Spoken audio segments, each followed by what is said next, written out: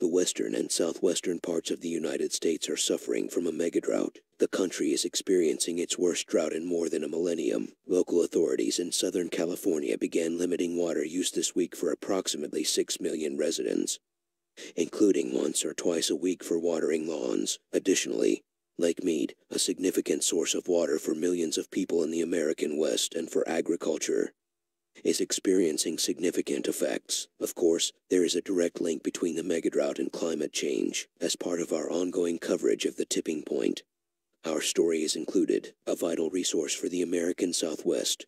The Colorado River Basin is getting smaller. The two biggest reservoirs in the nation are also running empty as a result of it. The Arizona-Nevada border town of Lake Mead is only 30 miles east of Las Vegas. The largest artificial reservoir in North America is this one. Nearly 25 million people receive water from the Colorado River thanks to Lake Mead. It is a significant supply of water for locals and tribes in Arizona, Nevada, California, and sections of Mexico, as well as some of the most successful agricultural locations in the nation. About 75% of the water is used for agricultural irrigation. That provides over 60% of the country's food, which is cultivated in the United States. 1.3 million people in 3 states receive hydroelectric power from the Hoover Dam, which is located below Lake Mead. However, the dam is only using 67% of its available power. The dam's turbines will stop turning if the elevation of the reservoir drops below 950 feet.